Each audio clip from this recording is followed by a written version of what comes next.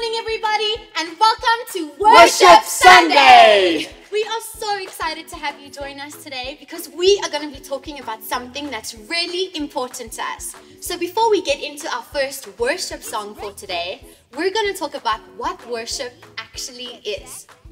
So if we look all the way back into the Bible, one of the first stories is about Adam and Eve. In the Garden of Eden, God spent time with Adam and Eve every single day. He would walk with them and talk with them. And for Adam and Eve, that was how they worshiped God. It was spending the time together that was so special to them. God didn't do this with anything else that He created. He didn't spend time with the animals or the plants or the land, only Adam and Eve, which proves that they were really special to Him. Worship for me is making God bigger than what is around me. So we take time to worship, we spend time with God, we look at His Word, we sing, but for me it's focusing on God, and then everything around us just becomes small, like a candle in front of the sun, because God is so big. So if you have worries, then you look at God and it makes your worries smaller and God bigger, and that's why I worship. So today's first worship song is called Devotion. So we're going to use that song to just focus on God and make Him big today.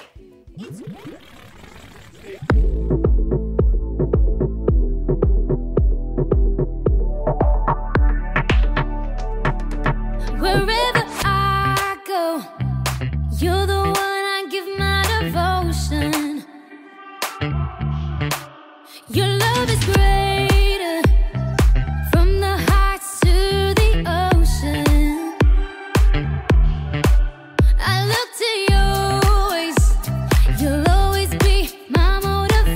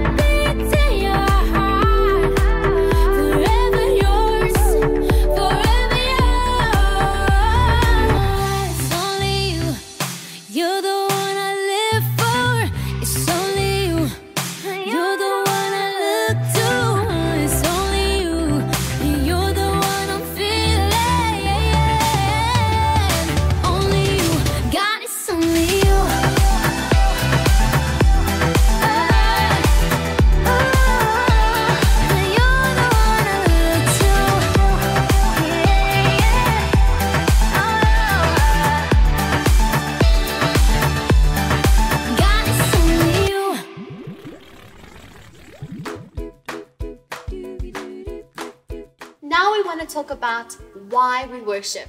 Tegan and Katie, do you want to share some light for us? Absolutely. Yes. Has your mom or dad done something really special for you and all you wanted to do was give them a big hug? Or maybe your mom bought you your favorite present or bought you your favorite meal. Hasn't it made you feel excited or happy on the inside? Worship is like that because God is actually our spiritual father. So when we worship Him, it's a response. It's a response to all the good things that He does for us. God loves us, He protects us, and gives us strength when we feel weak. So we can't give God a hug, but we can worship Him. It's like a thank you for all the things that He's done for us. Let's get into the second worship song of the day, Everything Good.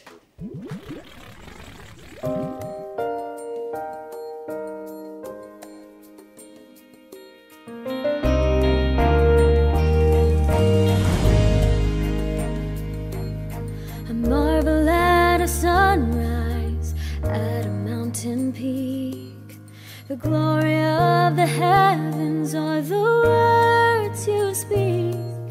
The beauty of a forest, of a waterfall. I stand in awe to think you made them all. Everything good comes from you, and in my heart I know it's true. I see your love in everything you do, 'cause everything good comes from you, comes from you.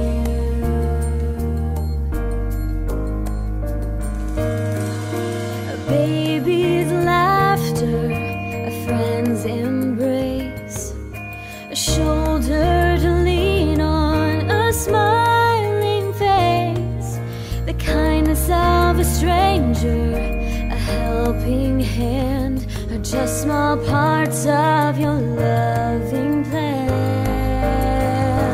Oh, everything good comes from you, and in my heart I know it's true. I see your love in everything you do, 'cause everything good comes from you, comes from you.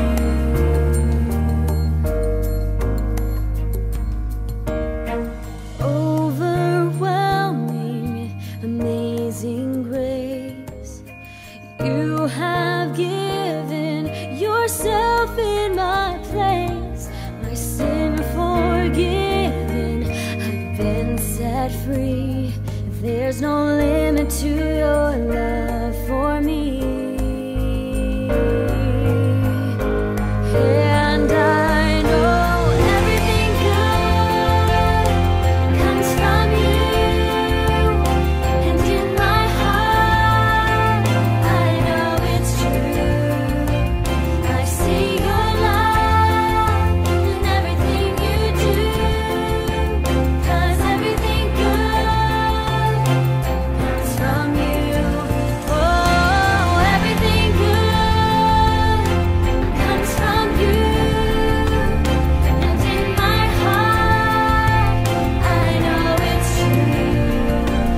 I see your love in everything you do, 'cause everything good comes from you, comes from you, comes from you.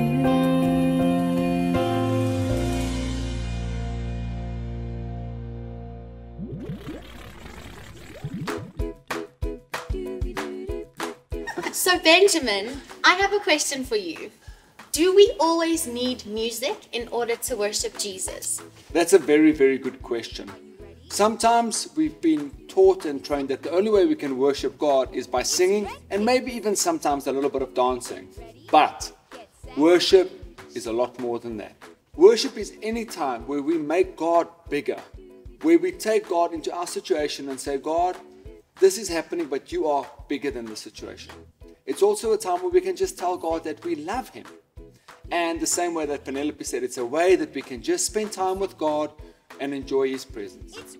God is our Father, and He loves spending time with us. He loves it when we can almost feel like we're climbing up onto His lap and just sitting with Him and just allowing Him to love us. Do you know that it's worship to allow God to love you? So there's lots of ways for us to allow God to love us and that we can worship Him. It's just a way for us to say thank you for being an amazing Heavenly Father.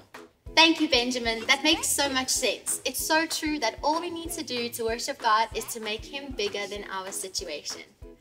Let's finish off this episode by going into our last song. It's called Flawless, and I hope that you are blessed by the lyrics.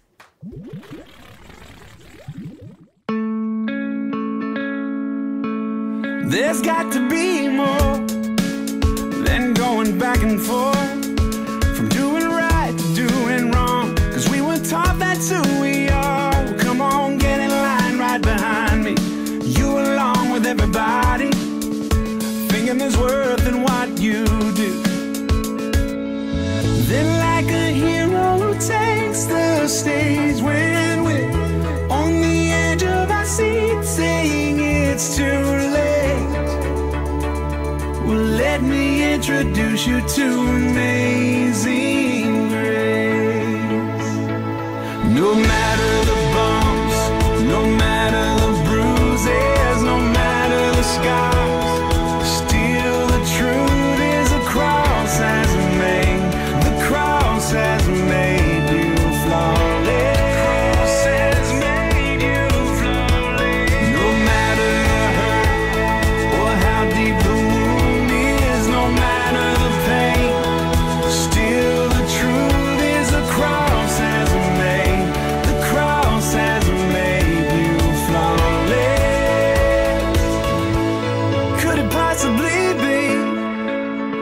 Simply can't believe that this unconditional kind of love would be enough to take a filthy wretch like this and wrap him up in righteousness. But that's exactly what He did.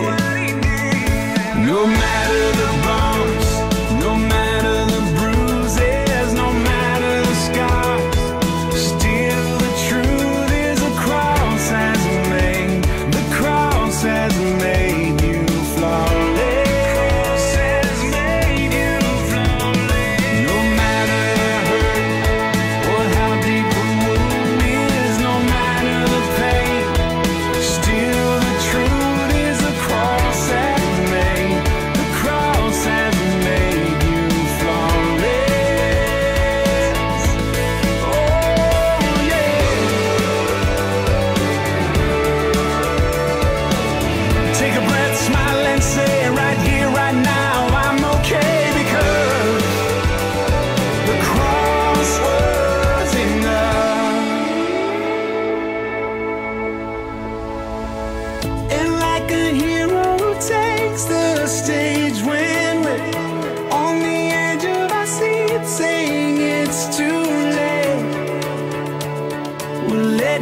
Introduce you to grace, grace, God's grace.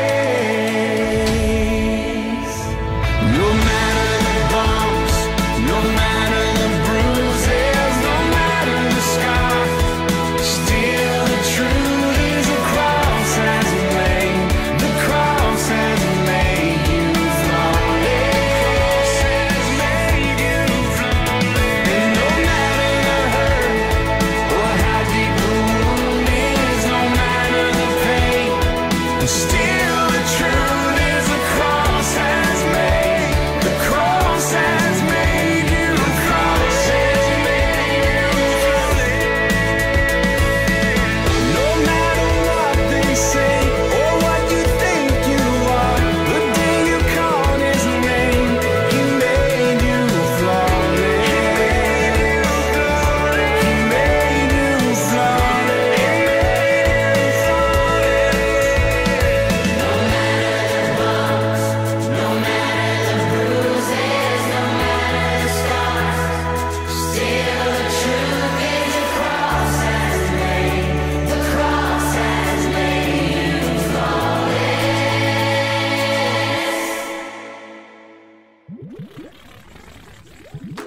boys and girls. You know what's one of the amazing things? God has allowed us to worship Him, and in worshiping, it actually benefits us. And one of these things that we get to do is communion. Communion is a powerful tool that God has given us. It's also worship, but it's given to us to help us. Let me explain it to you, boys and girls. First, we have the bread. Now, the Bible says when we eat the bread and think about what Jesus has done for us, we can receive healing in our bodies. So, in worship and in taking communion, let's trust Jesus today that He can heal you or a friend or a family member. Let's partake together. It's Red Kids. Get ready. The next thing in communion, boys and girls, is the blood of Jesus. The blood of Jesus talks about amazing promises that Jesus has given to us. Promises that He will love us, that He will always be with us, that He'll be our friend, and that He will always, always protect us. So let's worship Him by taking the juice together. Amen.